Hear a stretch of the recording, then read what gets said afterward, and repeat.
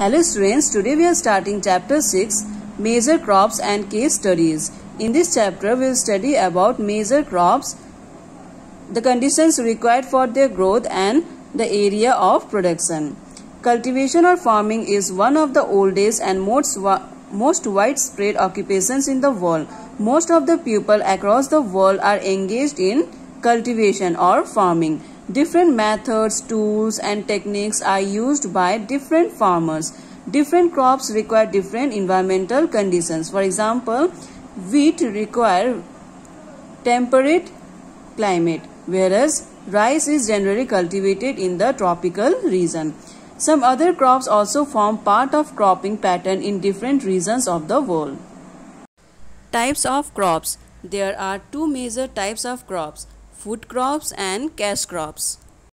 Food crops are the crops that are grown for human consumption.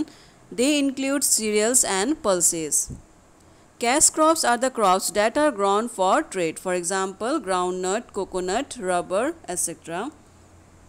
There are some food crops which are also called cash crops, like for example, coffee, tea. When the food crops are grown on a large area for human consumption as well as for trade, they are called as cash crops.